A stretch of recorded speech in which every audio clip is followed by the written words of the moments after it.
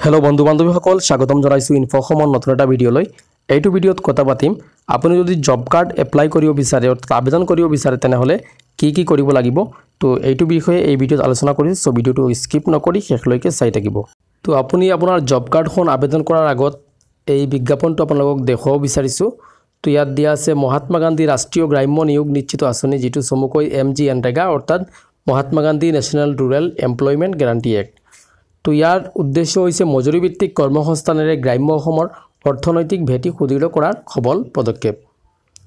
তো ইয়াত এটা উল্লেখযোগ্য যেটো আছে পইণ্ট চাগছে অসম চৰকাৰে পঞ্চায়ত আৰু গ্ৰাম উন্নয়ন বিভাগৰ জৰিয়তে MGNREGAৰ অধীনত জব কাৰ্ডৰ মাধ্যমেৰে প্ৰতিটো ইচ্ছুক গ্ৰাম্য পৰিয়াললৈ বছৰত 100 দিনৰ কৰ্মসংস্থান প্ৰদান কৰিব।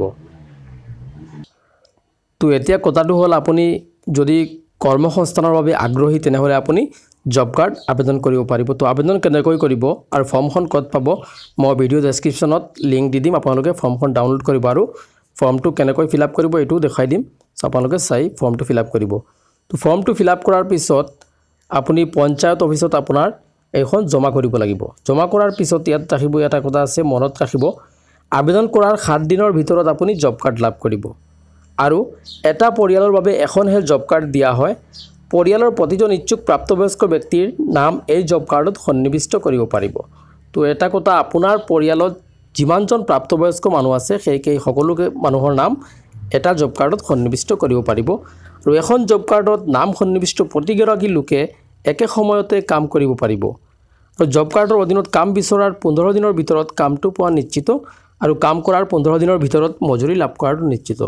তো আপুনি যেতিয়া ফাৰ্স্ট আপোনাৰ জব কাৰ্ডখন এপ্লাই কৰিব তেতিয়া আপুনি 7 দিনৰ ভিতৰত লাভ কৰিব জব কাৰ্ড আৰু যেতিয়া আপুনি কামৰ বাবে আবেদন কৰিব তেতিয়া আপোনাক 15 দিনৰ ভিতৰত কাম দিয়া হ'ব আৰু কাম কৰাৰ 15 দিন পিছত আপোনাৰ মজুৰিটো দিয়া হ'ব। তো আৰু এটা উল্লেখযোগ্য কথা হৈছে প্ৰতিদিনৰ মজুৰি আগতে আছিল 193 টকা, এতিয়া এটো বৃদ্ধি কৰা হৈছে 213 টকালৈকে। তো যিসকল লোক বহিৰাজ্যৰ পৰা নিজ গৃহলৈ আহিছে শ্ৰমিক সেইসকললৈ আবেদন কৰিব পাৰিব আৰু ৰাজ্যখনৰ চহৰাঞ্চলৰ পৰা নিজ গাঁৱলৈ উভতি যোৱা শ্ৰমিক আৰু গাঁৱত থকা অন্যান্য ইচ্ছুক লোকেও ইয়াত আবেদন কৰিব পাৰিব, অৰ্থাৎ জব কাৰ্ডৰ বাবে আবেদন কৰিব পাৰিব।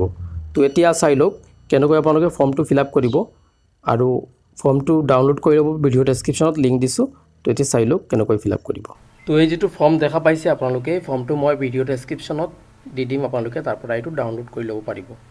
তো ইয়াত এই ফৰ্মখন আপোনালোকে কেনেকৈ ফিল আপ কৰিব মই দেখুৱাই দি আছো।